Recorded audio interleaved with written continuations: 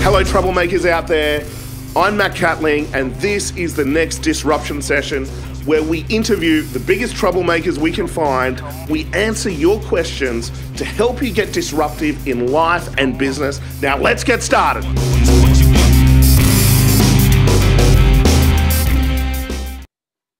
Hey, it's Matt here. Welcome to the next disruption session. Today's session, we're talking about an interesting concept, which is the dangers of living it later. And I really want to kind of unpack that for you because sometimes there can be a bit of a misinterpretation around this concept. We had Create Your Future Now on the weekend, and it was so wonderful to connect with everybody. And really, that course is about helping people get on a true target. And it kind of inspired this podcast because I run a lot of events and we help people kind of open up to the concept of a false target versus a true target, and really the dangers of a false target, because a false target it never ends, and that's such a challenge. The false target is that wound, that merry-go-round that you just keep repeating over and over and over again.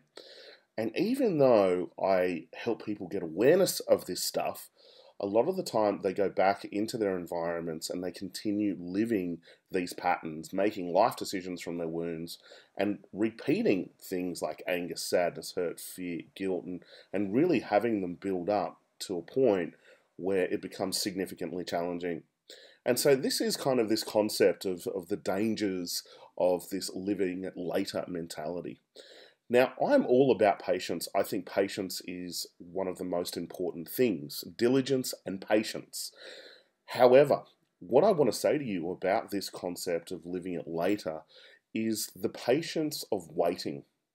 The patience of waiting before you start. And that's where I think patience can be really, really dangerous. A lot of you know that you need to shift. You know that things need to change around your health, your relationships, your business, your career, the money area of your life. And a lot of people that I talk to, they say to me, well, it's not that bad yet. Now, the word yet suggests that you know you're on track to maybe a crisis, a challenge. And the thing is, most people only wake up when they get that challenge. They move from being in that self-induced hypnotic trance to waking up and going, oh my God, it's so bad, I need to change it now.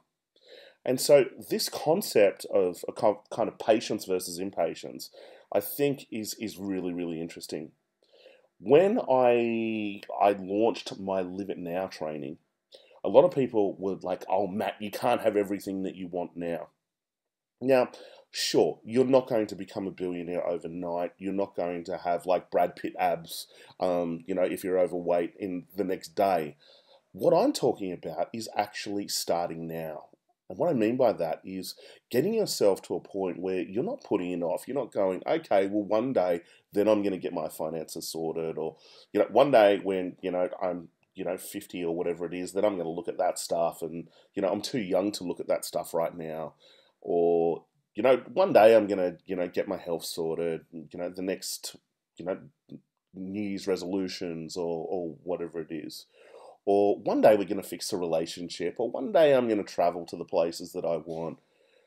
That is so dangerous because you've probably heard this before. The road to someday leads to no day. And so when I say live it now, what I mean is make a decision. Make a decision right now. Now, you don't have to, obviously, do major things straight away. But what we're talking about is making a decision. For instance, if you know you're on track to living a life of scarcity or you're living below the line, now is the time to make some new decisions. Now is the time to go, all right, well, I know I'm on track to something that's really, really challenging, and I know I've probably been suppressing this or avoiding this. I actually need to do something now. And they can be micro things like, all right, what I'm going to do is, well, I'm going to get a coach. I'm going to start working on it right now. I'm going to start to look at the mindset stuff that's in the way, the belief systems, the wounds that are holding me back. I'm going to start to put a structure in place. Remember, structures create outcomes. Or it could be little things. If it's a health thing, it could be, you know what, I'm starting right now. Right now is when I'm doing it. I'm living it now. I'm going to go and I'm going to book a PT session, or I'm going to go to that gym. And I'm not suggesting that you go and, train to the point of complete exhaustion. No, no, no, no, no. What I'm saying is that you start now. Okay, you start now, but then you make the committed decision to stay into this game for the long term. And that's what I call daily decisions. It's the daily decisions that you make right now that compound over a long term. And instead of kind of setting yourself up for failure, which is like these outrageous goals and I have to be here right now. No, no, no, no, no. Let's look at a daily level. What are the core habits that if you just did this every single day, it would compound over a 12-month period. It would compound over, a 12-month, 2-year, 3-year, 6-year, 7-year, whatever it is. And a lot of the time, when you look at it, and you break it down into those daily decisions and you use the mindset techniques to work on those habits, suddenly it becomes really, really easy. Like a lot of people, they're like, oh, Matt, I want to uncover my mission. I need to become best version of myself. And the reality is you can do that right now. You can look at what is best version and what are the habits that I would have.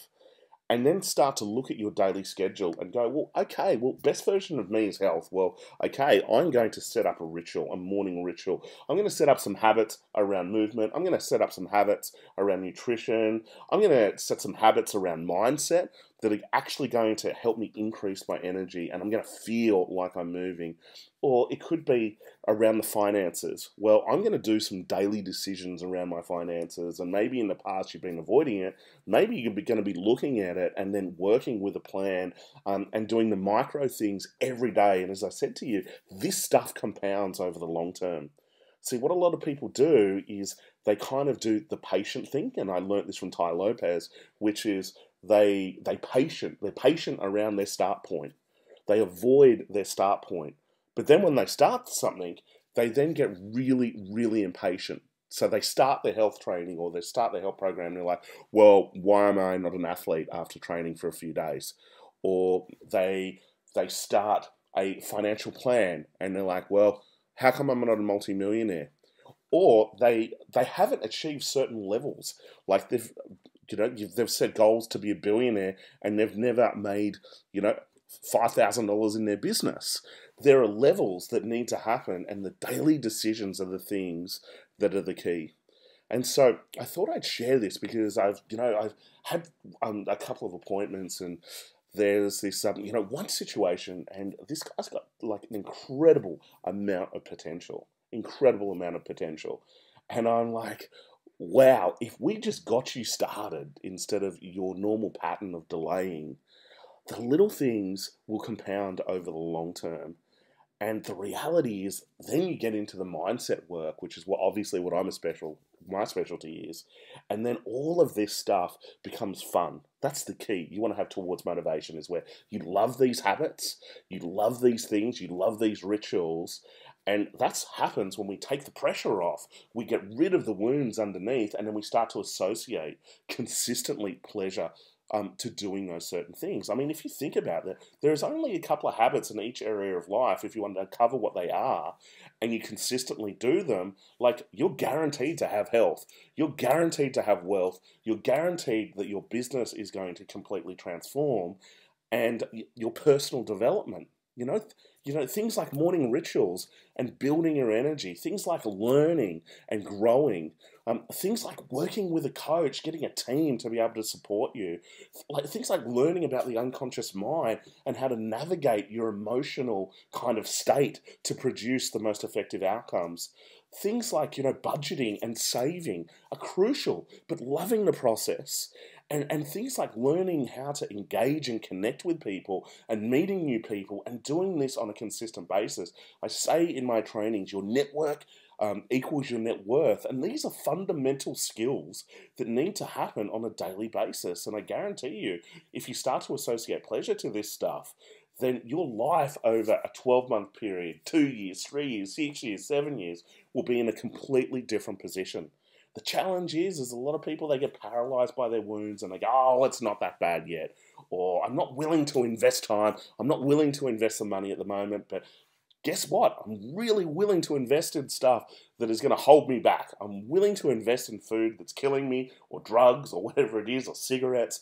I'm willing to buy the next, flat screen TV or digital TV, even though my current one's working really well, or the next iPhone or iPad, even though my current one's working really well, but I need to have that. Like, imagine you flipped it. Imagine you said, you know what, I'm going to invest that stuff that is not getting me any closer to where I want. I'm going to invest it into myself, into my education, into becoming the best version of me, into uncovering the habits that are going to produce the most incredible results, and then conditioning them. I'm going to invest to be able to uncover exactly what I'm here to be doing, that mission. I'm going to build tribes around me that is going to get me to that point where I'm playing the biggest game possible.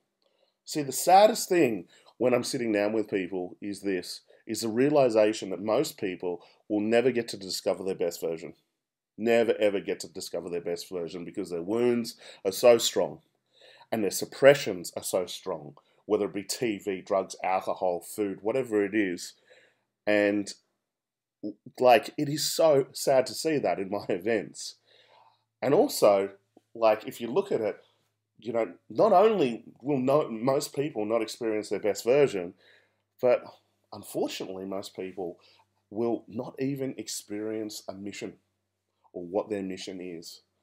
And once you get connected to a higher purpose, a higher mission, which is often the service of other people, life becomes magic. The secret to living is giving, and not giving from a wound. That's rescuing. It's working out. What are you here for? What are you here for? We've got this short amount of time on this planet, and most people waste that time in trance or suppressing emotions. But the wounds are actually the key when you realize it, and instead of running away from it and delaying it and waiting for the crisis, it's facing it. It's facing it. It's moving through it.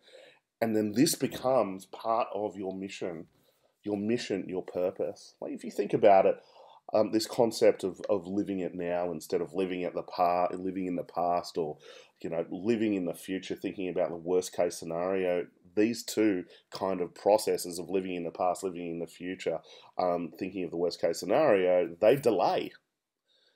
They delay our opportunity. They delay our experience. And so live it now is the concept of waking up and deciding to do stuff right now. And as I said to you, not this concept of, I need to be $1 million in the next week or whatever it is. No. It's going micro and going, what can I do now? But then looking at the long term and then setting up your daily schedule so that you can build these daily decisions which turn into habits that will take your life on a new journey, a true target. And this happens over the long term. And so I really love what Tai Lopez says is, you don't start with patience. Patience is a killer. It will have you avoid getting into action. You want to start with impatient. You want to impatiently get into the things that you need to be doing. And then once you start, have the patience to take the long-term approach. And I think that is so key. And that's what I share with my Live It Now brand is this. We want to wake you up. And that's what my Live It Now 2-day event is about. It's a positive crisis instead of waiting for the negative crisis. It's a positive crisis to wake you up so you make some new decisions and you realize that change is possible, everybody. And so if you're listening to this podcast today, I want you to think of an area of life that you're avoiding right now. You're kind of being patient, if you will. And I'd like you to go, okay, let's change it now. Let's live it now. Let's do something now and get into action. Do the micro things right now because, momentum is the key. When you start moving, that's when clarity starts to happen. And then be patient in your approach long term. And a great way to do this is to look at your schedule and go, right, let's book this in as an appointment. Let's book these habits in as an appointment. and then associate pleasure to it. You don't have to push yourself hard. No. The first phase is developing a positive association to those behaviors, those rituals. And look, I guarantee you, as you start to get momentum and you start to see the results, suddenly you look forward to doing all of this stuff. And the thing about it is that when you look forward to it all, it becomes easy. That's what we call towards motivation. If you think about like the things that you love the most, you're naturally disciplined around. So if you would like help, we are here to help you. We have some of the best coaches in the country that are waiting to work with you one-on-one to look at the mindset that is in the way or the wounds that are in the way and to help you put a plan and to hold you accountable to this stuff.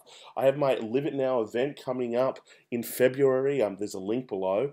Come along to that event and look at what your wounds are doing and learn the 5 steps to rapid change, which is the science of follow through. And most importantly, it's a fun 2-day event where you get to build a new tribe that is going to help you get to whether it be best version or the mission that you're going for. And so I hope you enjoyed this podcast. The key is to do something.